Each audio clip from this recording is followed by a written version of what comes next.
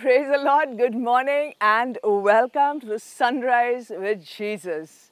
Friends, we all know that it feels so good to feel great. It feels so good to go to places where they make you feel important. But nothing can compare to that experience. No human experience, in fact, is there like this. When you enter that beautiful cathedral, and you come into the presence of God and you are there to experience something so much more awesome, something so much more great, something that overwhelms. Truly, the highest experience you and I can have on this earth is the experience of worship and reverence.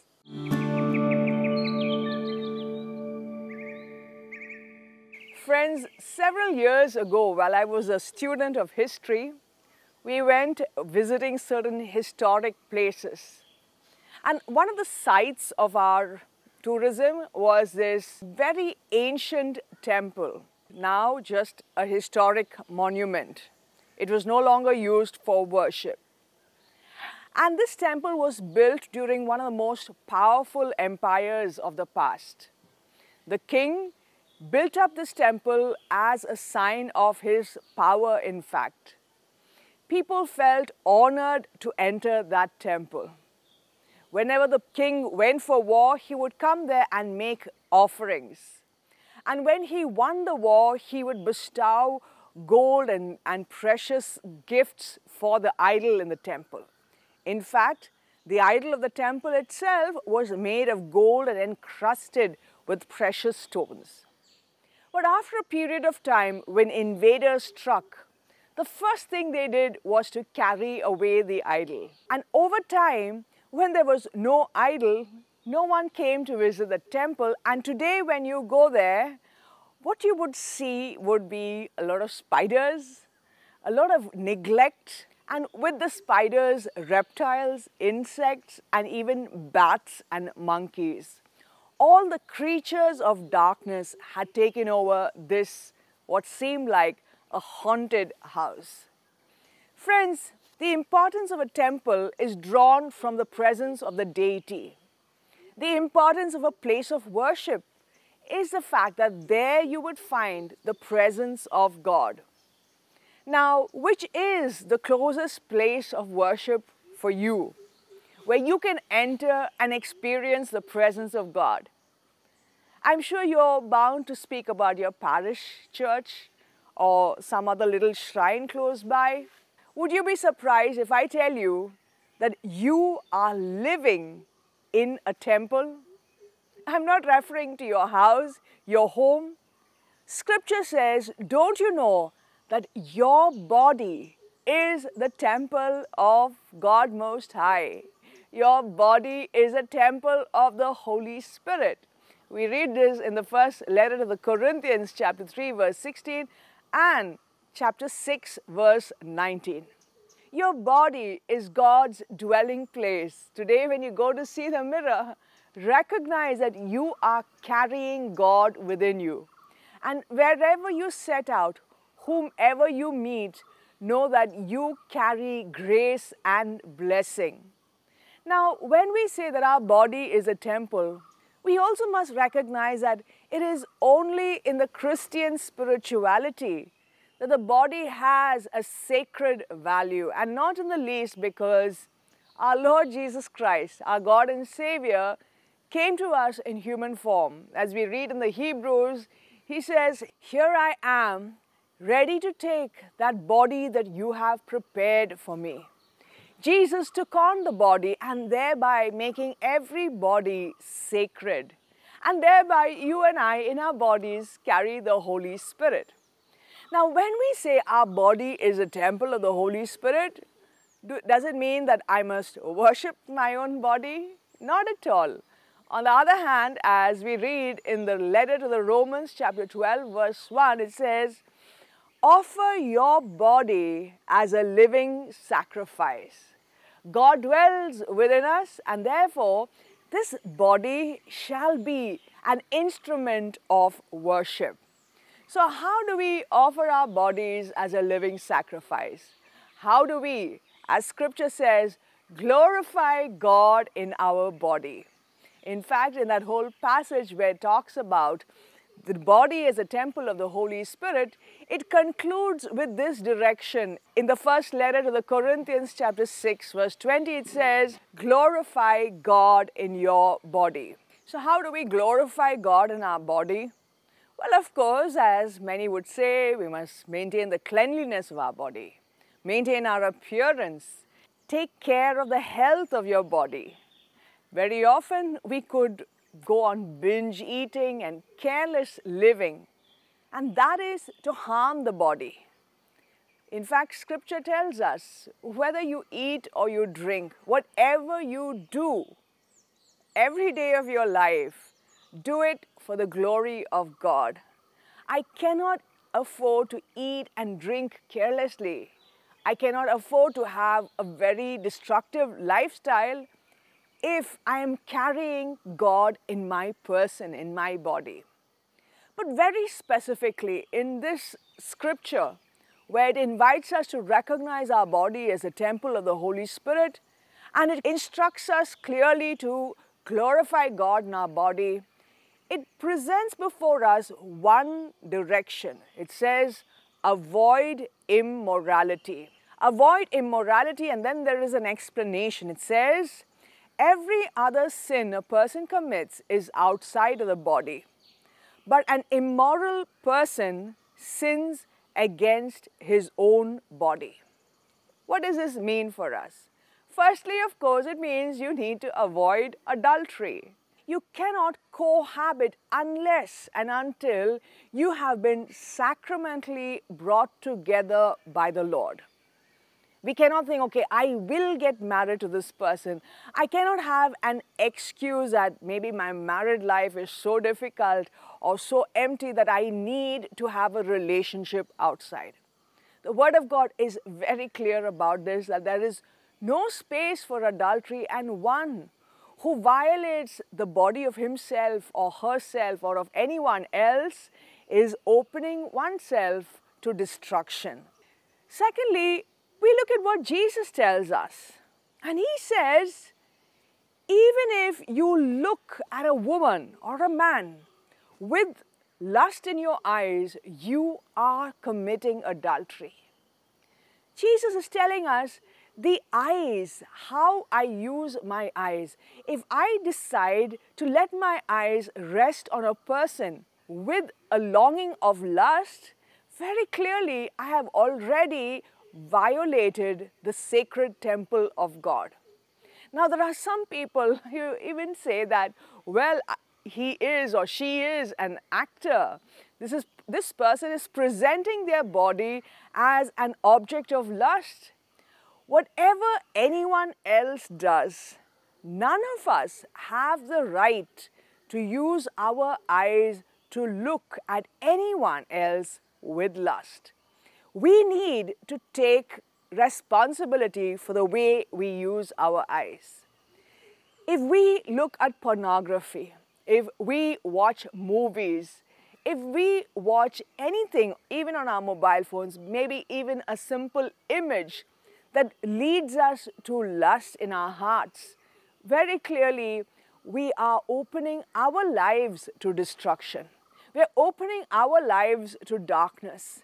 Jesus tells us how important is the eye. Matthew chapter 6 verse 22, Jesus says, the eye is the lamp of the body. If the eye is sound, the body is filled with light. But if the eye is bad, the body is filled with darkness. And if the light in you is dark, how great will that darkness be? These are the words of our Lord Jesus. How great will that darkness be in our body when our eyes are corrupted? Friends, it is from here that we proceed to the next aspect of glorifying God. Very often people abuse their own body, misuse their own body, approach their own body as an object for their pleasure. Now, sometimes they could blame culture. They could say that this is scientifically acceptable. There are some people who would even say that this is because of the devil that they do what they do not want to do.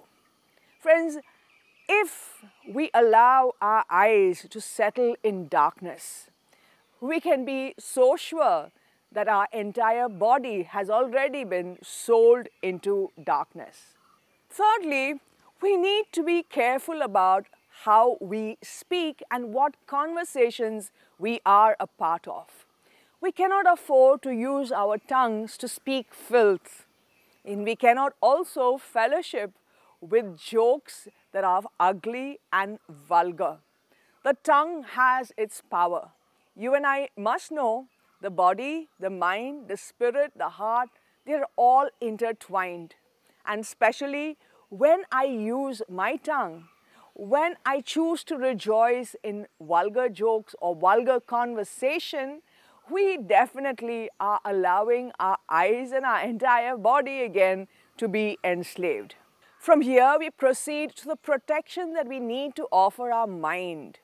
Do we allow ourselves to be lost in movies and stories that carry a value of lust? We need to be watchful.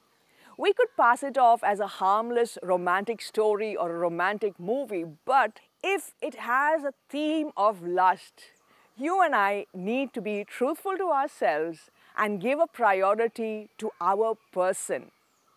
Nextly, the scripture tells us, present your body as instruments of righteousness and not of sin. And this directly conveys to us that the way I dress, the way I walk, the way I present myself should be in a manner befitting of one who is an ambassador of God, of one who spreads the light of holiness. Friends, the next thing that is required of us is not to indulge, not to touch alcohol and drugs. Now, maybe in all our sophisticated gatherings, it seems to be polite and even cultured to indulge in these. But we know that there is nothing as glorious, as great, as noble as being a temple of God. And if we allow our body to be destroyed, to be tainted even by alcohol, we are desecrating this body. We have heard in the Bible of Samson and of John the Baptist. And precisely because they were anointed with the Holy Spirit, even from their mother's womb, they were not allowed to touch alcohol. And you and I, we are carrying this great Spirit of God. Moreover, science would confirm for us that the usage of alcohol and drugs affects that part of our brain which controls our sense of morality. Finally, friends, we must know that our entire body needs to be filled with light. And therefore, we need to allow ourselves to be in the presence of God. The Eucharistic adoration is a marvelous way where I allow the Lord God, the God of light, to fill my inner being. If we thus respond to God's word and glorify Him in our body, we shall be people who are bearers of light in this world. And truly, our lives and the world around us will be a brighter and more beautiful place to live in.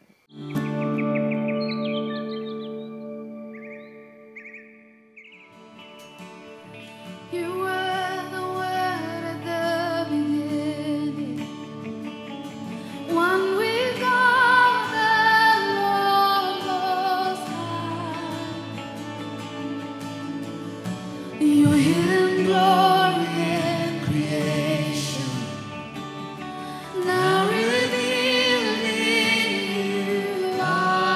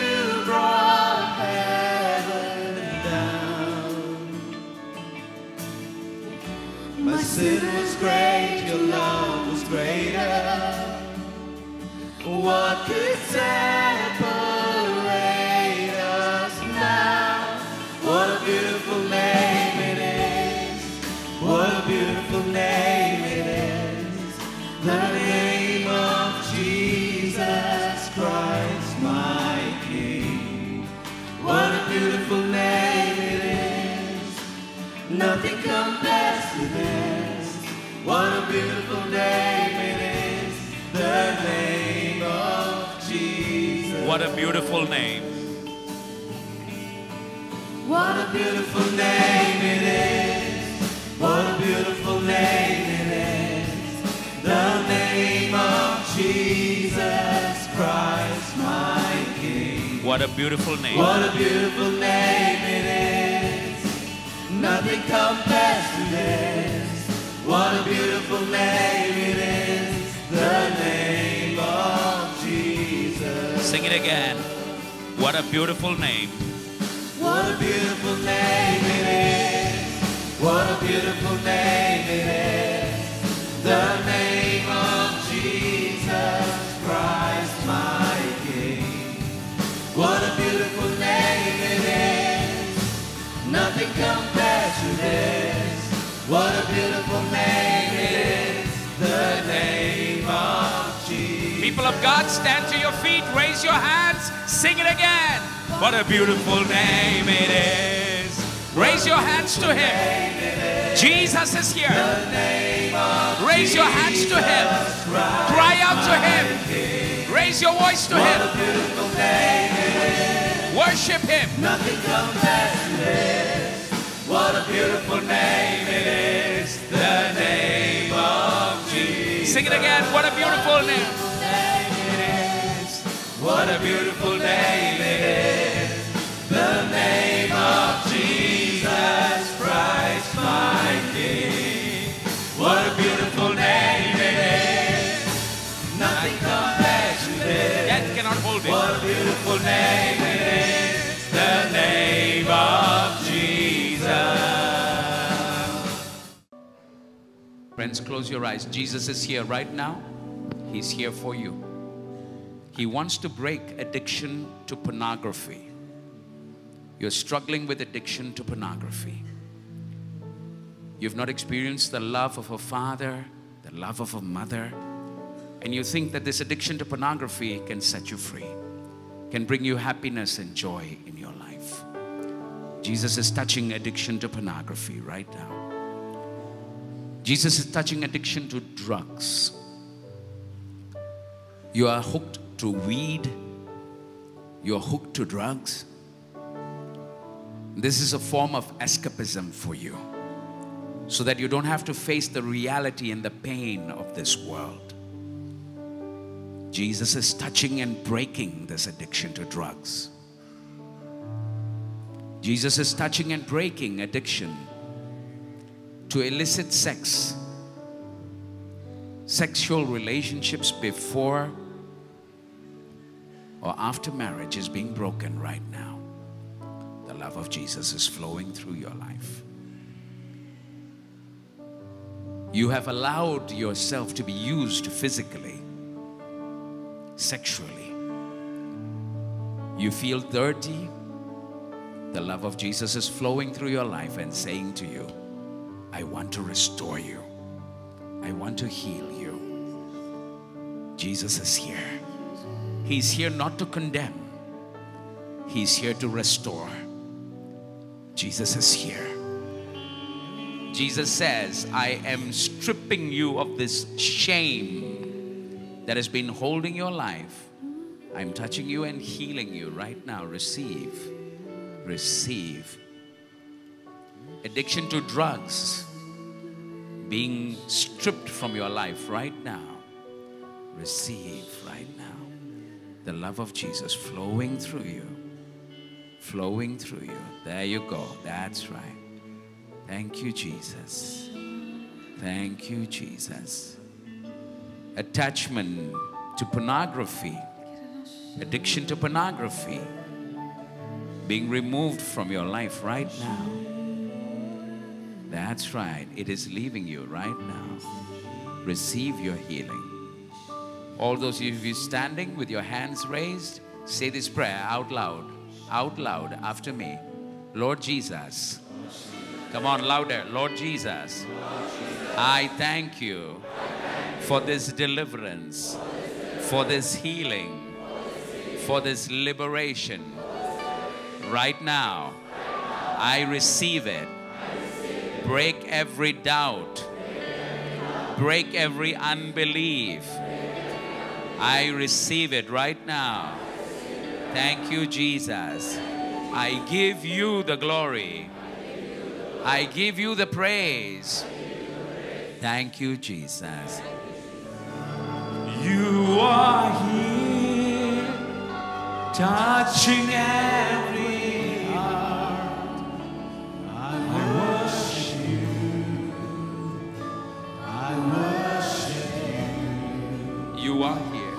You are here, healing every heart. I worship you. I worship you. I worship you. Now in silence, just worship him.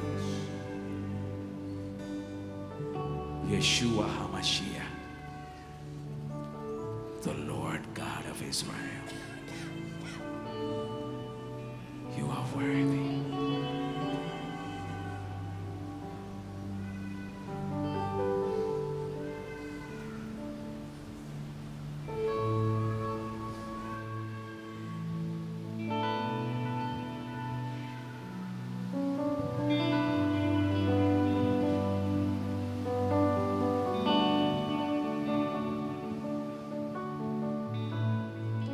We prepare ourselves to receive a blessing from Jesus. And as you receive this blessing, claim your healing. Claim your deliverance.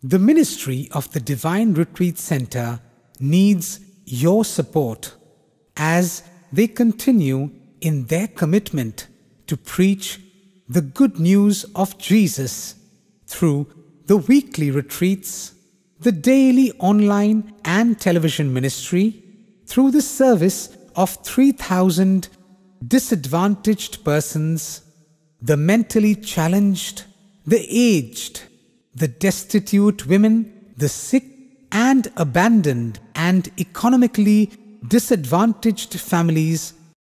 If you are inspired to share in this ministry through the sacred service of almsgiving, we invite you to send your love offering to Divine Charitable Trust, CD account number 04022310000014, HDFC Bank, Chalakudi Branch, IFSC code HDFC 0000402, and email the details to divineretreatcenter@gmail.com.